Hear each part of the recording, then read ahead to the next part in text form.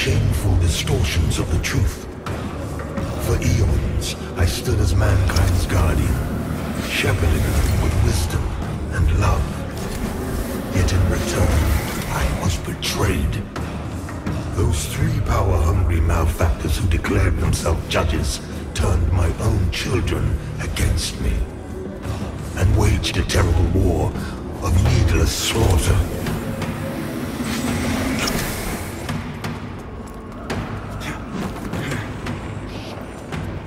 The judges and their crazed followers butchered those who remained loyal to me.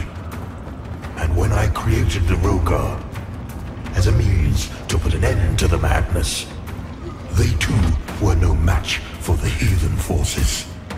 In the end, even I fell. Although the judges found themselves unable to kill a god, despite their best efforts.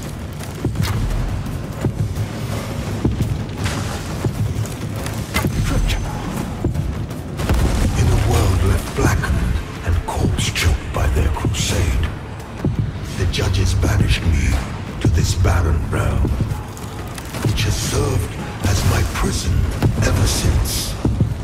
Meanwhile, mankind set about ruling themselves, free from the divine oppression of which they accused me. And yet, how little time passed before the judges themselves were raised to the status of demigods, figures of worship, their real ambition all too clear. Yet an outcome, the people deluded themselves into believing a triumph. How much blood has been spilled in their names since my banishment? Far more than was ever spilled in my name.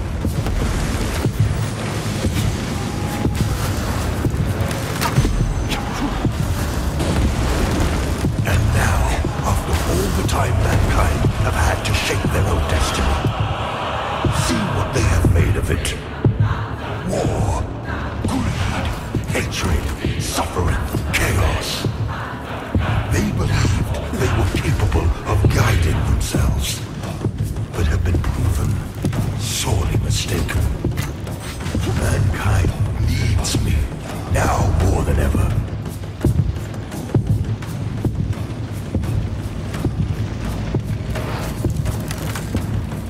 And what of other beings who claim godhood? Where are they? What of Adyr and the abhorrent umbral creature? They are cowards, hiding in false light and obfuscating shadow, deeming you unworthy of their presence, their communion. And yet, here I stand before you with true words and open arms.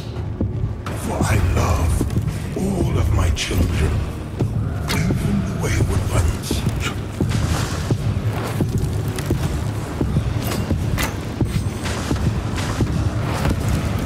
Listen to me. You must stop this before you allow yourself to condemn all of mankind for eternity. I am not your enemy, only what my own enemies fear.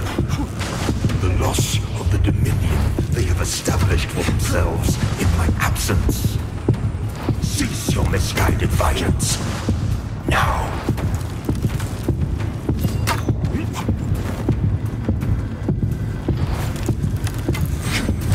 You are in the presence of a god-human.